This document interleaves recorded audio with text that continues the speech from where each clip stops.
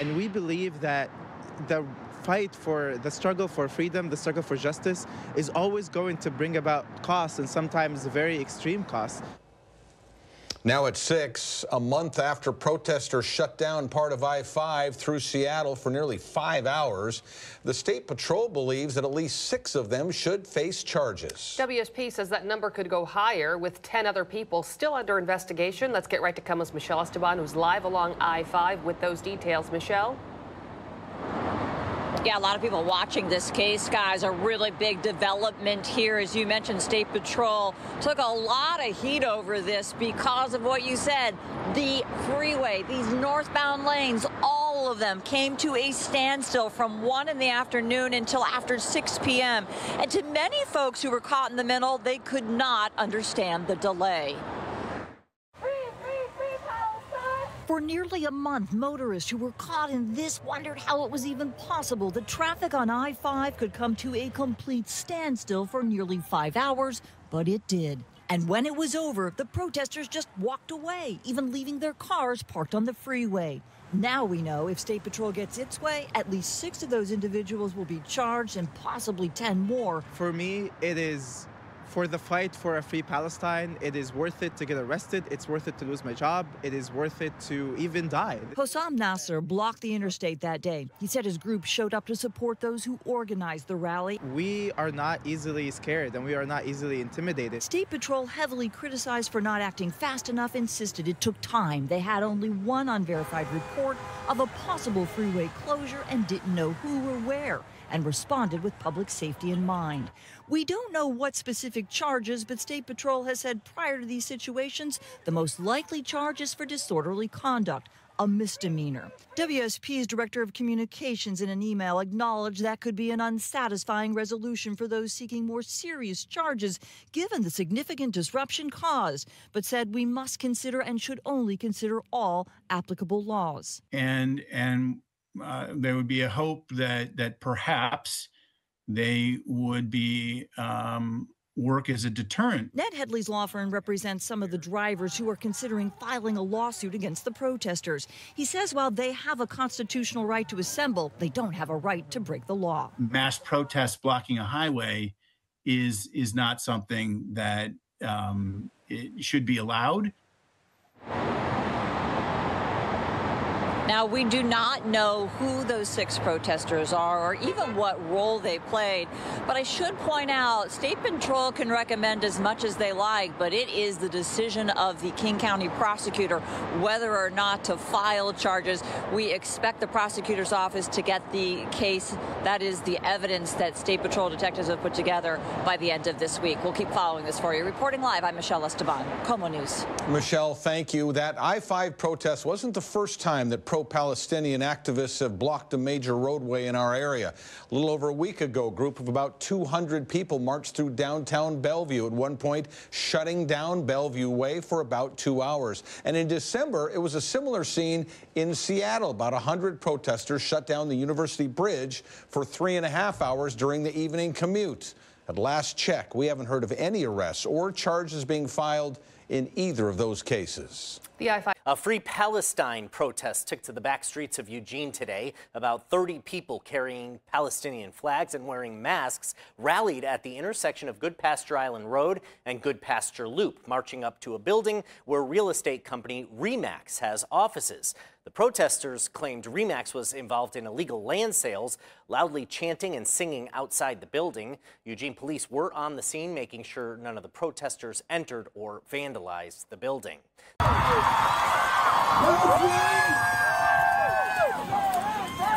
Shut it down! Shut it down! Shut it down! Shut it down! Shut it down!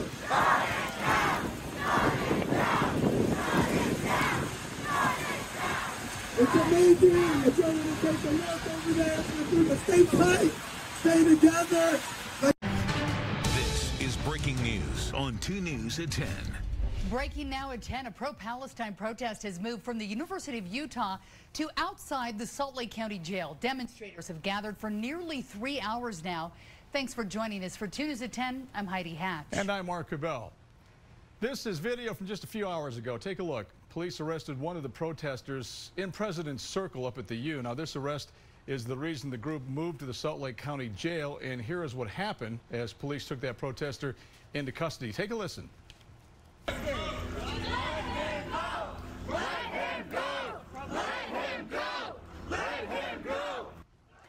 The university tells us this person was arrested based on 3 charges from yesterday, along with a charge of resisting arrest today. Yeah, we have team coverage for you tonight. We begin with Jim Spiewak, who's live outside the Salt Lake County Metro Jail tonight, where they're demanding the release of that protester. Jim, what's happening there tonight? Well, it's pretty quiet out here right now. We got here between 6:30 and 7 o'clock when there were only a couple protesters, but it quickly grew, by our estimation, to a couple hundred. Go ahead and take a look over our shoulder right here. There's maybe 24 or so protesters that are going to wait out here until one of their key leaders in this protest movement gets released from jail. They're saying that was the person that was arrested earlier today. Let's go ahead and show you some video from this protest from a little bit earlier. Again, by our estimation, at least a couple hundred people out here.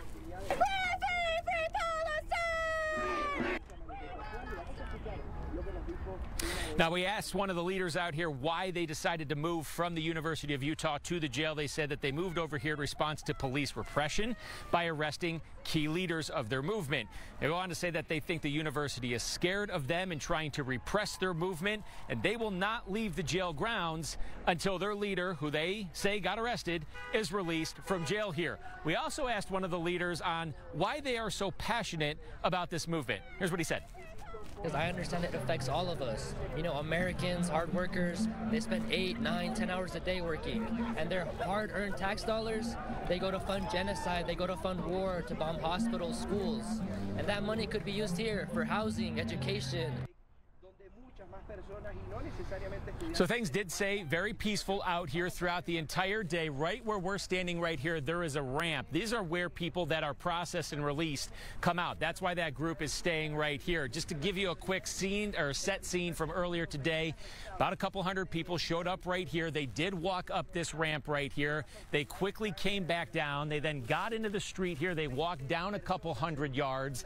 They then came back. Deputies told them that they were going to have to leave because they were interrupting the normal process of the jail operations, but deputies did stay here for a little while. They recently just left because things out here, as you can see, are very, very quiet. So it stayed peaceful out here. They did their chant, they did their protest, and now they're waiting out here for one of their leaders to be released. Guys, back to you. All right, Jim, thank you. A far cry from what we saw the same time last night. Protesters at Columbia University in New York violently took over a campus building early this morning. Yeah, Jamie McGriff on the live desk with the very latest on how police put an end to the occupation tonight. Jamie? Well, the NYPD moved in on pro-Palestinian protesters on Columbia University's campus. And even tonight, this started around 9 p.m. local time after getting permission from the school to enter.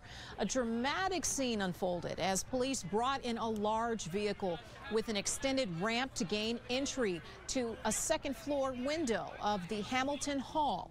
School officials say that it was occupied by protesters. Officers pried open the windows, and dozens of police went through that window. And it comes after groups of demonstrators forced their way into the hall and then locked themselves inside early this morning. Little history note here. Back in 1968, this building was occupied by anti-Vietnam War protesters. Now, there were reports of arrests being made. Footage coming in the last few hours, what you're looking at right now, showing buses leaving campus with protesters on board. Columbia warned students on campus to shelter in place for your safety amid the heightened police presence. And New York City Mayor Eric Adams says there are serious public safety concerns at the university, and that's why he is asking those who are protesting the war in Gaza to leave the area. We have sounded the alarm numerous times before about external actors who are attempting to hijack this protest. Tonight, we're here to show you some example of these external actors who have no affiliation with Columbia University, as well as some of our other educational facilities. A law enforcement official tells CNN that at least half of the protesters at Columbia are not affiliated with the school. Condemnation of campus protest clashes with authorities has come from both Republican and Democratic lawmakers and the Biden White House. Columbia is threatening student demonstrators with suspension if they don't sign a form promising to follow school policies. On the live desk, I'm Jamie McGriff. All right, Jamie, thank you very much. Meanwhile, the student-led protests are demanding the University of Utah divest itself from Israel. But does a Utah state law prevent that from happening? Ariel Harrison live tonight from a much quieter University of Utah tonight to explain. Ariel. Yes, a much quieter school tonight. While students moved to the jail following the arrest of one of their leaders, their message tonight remains the same. They want to see the university cut any financial ties to Israel. I spoke with a lawmaker who explains what a fairly recent law spells out when it comes to boycotting Israel. Well, we're not afraid. We came back here to demonstrate. Pro-Palestine rally supporter Denise Weaver says their message, despite numerous arrests, still rings true. We're demanding our university divest from manufacturing and sending and investing money in companies that directly contribute to the genocide of Palestinians. Their calls are for the university to divest from Israel. Not unprecedented and not impossible. Chris Nelson, a spokesman from the U, says while the university did divest from South Africa in the 80s, he feels this situation is different. I think this inherently is more complicated. I think this would not be a conversation just with the university, it would be a conversation with state leaders. Utah's Anti-Boycott Israel Act took effect 3 years ago. It supports the nation by protecting economic ties with the U.S. This law doesn't specifically prohibit the U from divesting in Israel like they did in South Africa in the 80s, but I think that if the U chose to do that, I think they'd probably be stepping on the legislature's toes. Weiler says the legislation is more of a message bill and essentially says they don't want to reward people who boycott the Jewish state. I'm pro-Israel. I think every country, including Israel, should be able to defend itself from acts of terrorism. You know, the U kind of comes up to the legislature every year and is asking us for bills or for more money for their, pet projects. And so I think it probably politically would be an unwise. Now, coming back out here live, the spokesman confirmed that the U has just over $1.5 billion in investment funds. Students involved in these particular protests we've been covering the last couple of days here at the university and now tonight at the jail, they would like to see those funds unaffiliated with Israel completely. Reporting live from University of Utah, Ariel Harrison, KUTV 2 News. Good evening, I'm John Purvis. CBS 4 On Your Side has obtained a body cam video from last week's police response to the pro-Palestinian protest at NMSU that led to the arrest of nearly a dozen people. CBS 4 at 10's Ariana Pata is in Las Cruces tonight to show you the video and break down what happened as police made arrests. Well, it's been exactly 1 week since police arrested 11 pro-Palestinian demonstrators who performed a sit-in right here on campus. Now, we did get body camera video today, and it's over 2 hours long. After sifting through the video, we compiled the most confrontational, which shows one man allegedly spitting at an officer. Go ahead and take a look. In this body camera video, you can see Michael Garcia banging on the doors of the Hadley Administration building on NMSU campus. And as Sergeant Tristano goes back into the building, you can both see and hear Garcia allegedly spitting towards Tristano. It happens fast, so let's slow it down. The door opens, and on the right side of your screen, you can see the spit fly, prompting Tristano to take Garcia to the ground and handcuff him. You can see Garcia then carried by 4 officers to the police unit. Garcia now is facing 3 charges, and that was just one of the 11 arrests made. But moments before, we are not here to infringe on your First Amendment rights and freedom of speech. It's just now that after 5 o'clock in this business or this building, we've got to ask you guys to leave. Officers are seen asking protesters to leave the building that had been closed for an hour, issuing one final warning.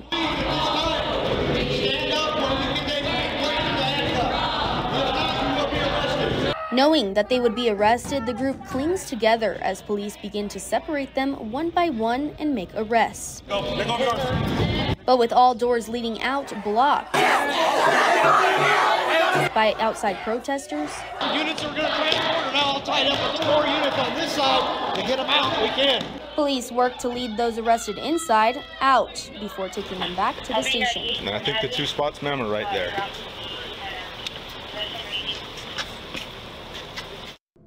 NMSU officials say that of the 11 people arrested, only 5 of them were enrolled at the university.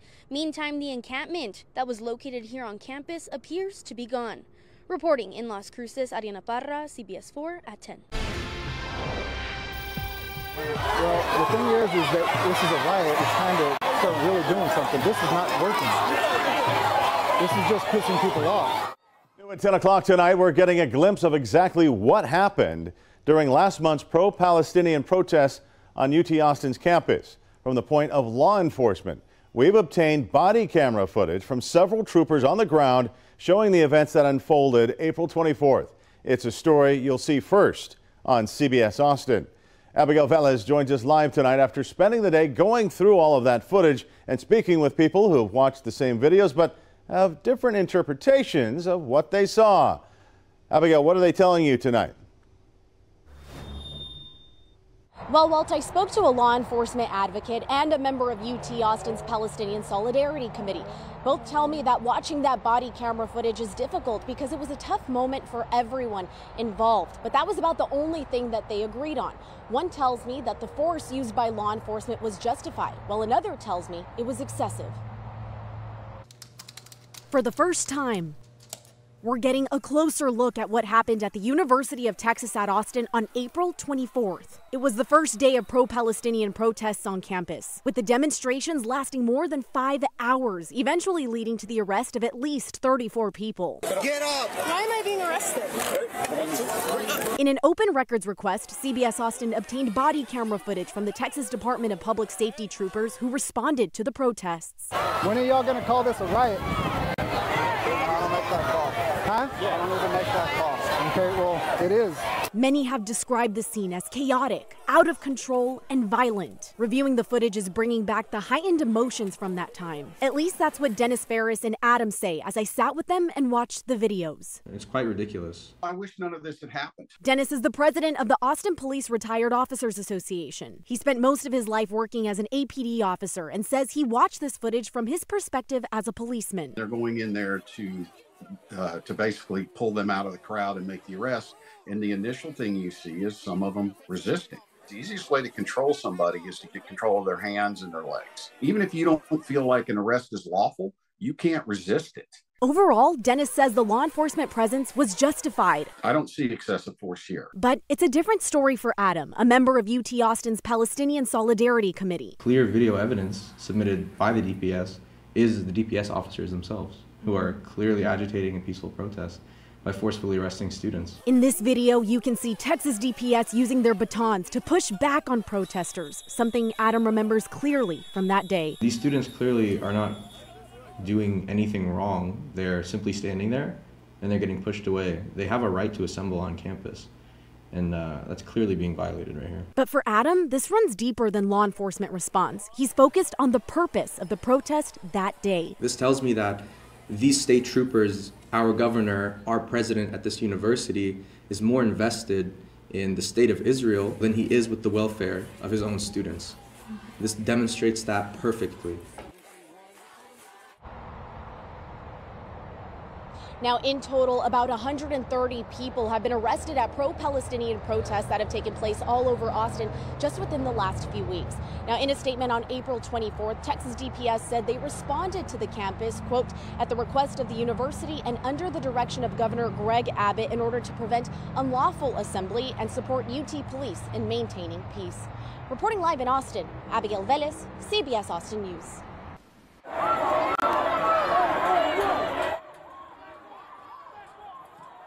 The commencement at the University of Chicago today. The demonstration comes as the university withholds degrees from 4 students after they participated in pro-Palestinian encampments on campus. The university confirms 1 person was arrested. CBS 2's Darius Johnson is live in the control room with the tension that kicked up once again there on campus. Darius? Hey there, Chris. Good evening. We saw tensions on campus nearly 4 weeks ago when a pro-Palestinian encampment was dismantled in the early morning hours. Today's protest was a result of that and the university's decision to withhold degrees from 4 students who have expressed their support for Gaza. Shame on you! Protests flaring at the University of Chicago once again. During the graduation ceremony, students walked out. Outside the ceremony, pro-Palestinian protesters tried to access a blocked street and were met by police. The university says a small number of protesters acted violently, and one protester unaffiliated with the university was arrested. All of this as the university withheld the degrees of 4 students, including Youssef Haswa. They're claiming I may have been involved in the encampment, that I may have been disruptive, yet there's nothing substantial that they've shown us. They haven't shown us any of the complaints. They haven't told us the exact statue that we've disrupted. He and the other 3 were allowed to walk, but they were not granted their degrees. The university says it's because they've received multiple complaints about the encampment and its disruptive conduct. Now a policy and conduct investigation is underway for the 4 students. I was expecting to go on with my job hunt and have opportunities now that I'm a graduate of one of the world's most elite institutions, and now I'm none of that. And I don't think any of that will happen. Haswa was among hundreds during the 8 days of the pro-Palestinian encampment, and on the day it was dismantled, May 7th, he was front and center, a decision he said he does not regret as he stands with the students in Gaza. I have no regrets. I'll do this over and over again if I have to. I will complete every credit hour again. I will do my last final and still be told that I won't get my diploma and still do it all over again. These 4 years mean nothing to me if I'm not standing for Palestine and not actively telling the university that their investments are wrong. The 4 students are still calling for the university to disclose and divest from companies with ties to Israel. We know thousands of students and faculty members have signed a petition calling on the university to grant the 4 students their degrees. As for the university, for that one person who was arrested, they're currently seeking battery charges, and that protester was not a student or a staff member. That's the very latest in the control room tonight. I'm Darius Johnson. Chris, back to you in studio. Okay, Darius, thanks very much.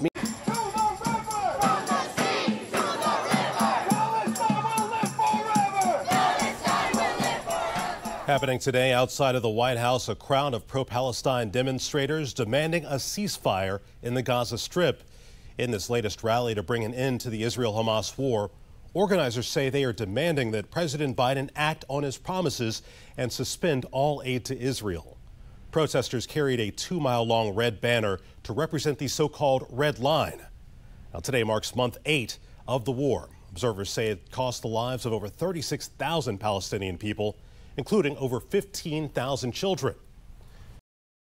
Scuffles in the street of a largely Jewish neighborhood Sunday after pro-Palestinian protesters gathered outside a synagogue, swiftly met by counter-protesters. They've come to our home, they're coming attacking us. The Jews of Los Angeles are no longer safe, claims the United Jewish Coalition, a pro-Israel group.